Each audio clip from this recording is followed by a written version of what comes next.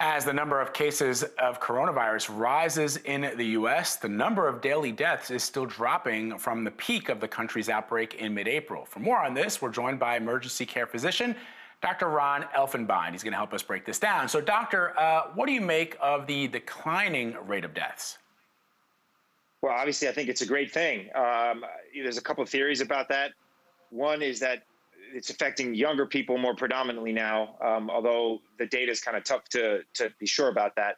But it looks like that the numbers of people that are being infected are on the lower end of the age spectrum. So those people tend to have a tendency to be more survivable when they get the virus.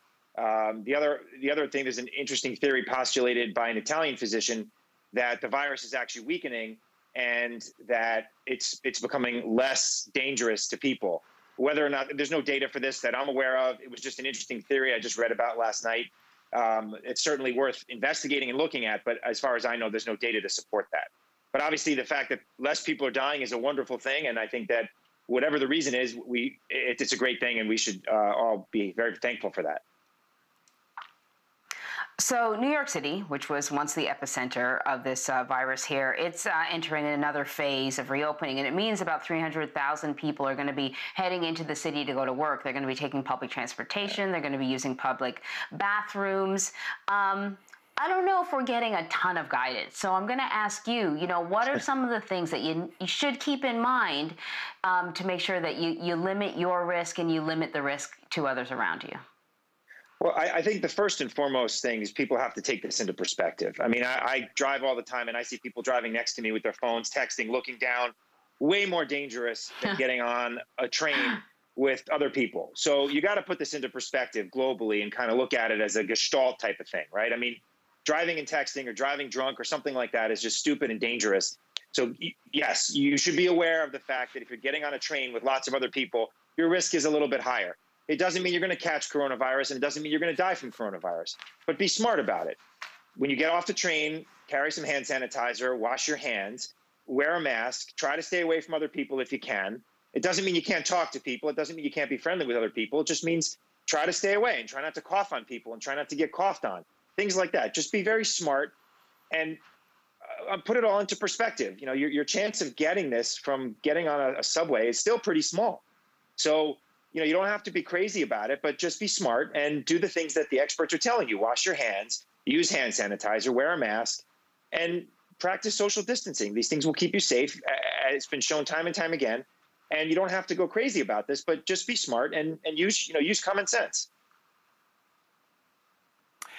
Doctor, I think it's important, though. We sort of teased it before you joined us, which is this concept, this idea that there's this second wave coming when, in fact, we're not out of the first wave yet. I think That's right. And it strikes me that the reason people feel that way is because of the message that we've gotten at the very top of our political leaders, the President of the United States, which for quite some time downplayed the risks. And so what I see now are people, even as cities are reopening, which is a great thing, trying to get the economy back up and running is very important. Yeah. But I think that people are less vigilant than they could be because of the messaging. And that has me worried. The fact that we are talking about a second wave when we're still not out of the first one.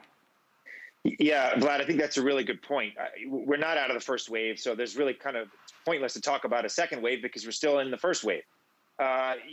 Your point is very valid that if you look at the numbers, and as I said before, I believe that the majority of these cases tend to be in younger people.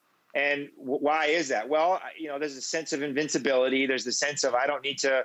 I mean, if you look at the pictures and it's all anecdotal, but you look at the pictures of people going out on the beaches and stuff, then no one's wearing masks. No one's practicing social distancing.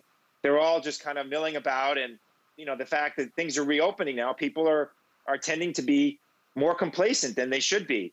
I'm not suggesting that we all need to be crazy about this and put ourselves in a plastic bubble. But at the same time, we need to do what the experts are telling us, which is wear a mask, wash your hands, and practice social distancing. I mean, it's not that difficult. But I think the millennial generation is a tough generation to reach. And looking at the demographics, they're not watching programs like this. They're getting their data and their information from Twitter and from Facebook and from social media. And it's a very hard demographic to reach because they have short attention spans for the most part, and they don't really pay attention to authority figures for the most part. So it's difficult to kind of get the message across. So I've heard some government institutions trying to get, enlist professional athletes and actors and things like that maybe can communicate better with the younger generations to try to get that message across, because it's a very important message, and everybody kind of needs to do their own part to make sure that we're all safe and that this virus we can kind of keep it under control. Yeah, I think you're right, Doctor. I got to point out, though, and this is just purely anecdotal, just when I look around me, the millennials are doing all right. The Gen Xers are not so much. I've seen a lot of people kind of discard their masks now, that they kind of feel like, I don't know if it's a fatigue or if it's after seeing, all the protests and different gatherings, that they just have sort of decided, it might not be that bad if I do it around the 20 or so people I consider friends and family. I've been pretty disappointed and shocked, but I recognize we work and live in this news bubble, so we get all this information, like you pointed out, that a lot of other people don't get. And so I'm very aware of the risk, perhaps more aware than others. I want to bring up one more thing before we got to let you go. The MMR vaccine. So now there's this idea that perhaps it might offer some added protection. I don't know. I was trying to look up very quickly just how long the MMR vaccine has been kind of a widespread vaccine that many people would get, and if that's perhaps associated with why younger people seem to have some sort of protection. Mm-hmm. But what do you make of this news of the MMR vaccine? I think it's absolutely fascinating and really, really interesting. So the MMR is the vaccine for measles, mumps, and rubella. And we tend to give it to all children at 12 months, and then at between 12 and 15 months, and then 4 years of age. And it's also recommended for some women of childbearing age. So it's interesting because if you look at the data, women are less likely to get coronavirus and less likely to die from coronavirus. So the question is, could it be because they're more likely to have gotten a recent MMR dose? And that could also explain why children are less likely to get coronavirus and die from coronavirus, because they recently got MMR doses.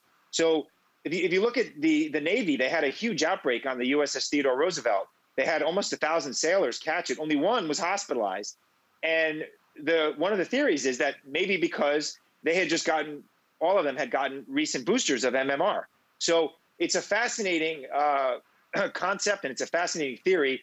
People think it's because, well, number one, it kind of ramps up your bone marrow. It's what's called a live attenuated virus. So it's actually, the virus can't make you sick, but it's actually a live virus. So you actually catch the virus, but you don't get sick from it.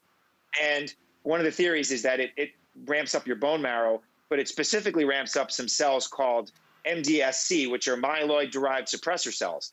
And those tend to kind of ramp down the overwhelming sepsis that some people get. So it keeps you from getting septic. So the question is it because of these cells that people who recently got MMR potentially won't get sick or won't die from it? It's a fascinating theory, and it's really, really, really interesting. I would encourage everyone to look into this because it's an absolutely fascinating thing. It sounds really interesting. Dr. Elfenbein, thank you so much. Thank you.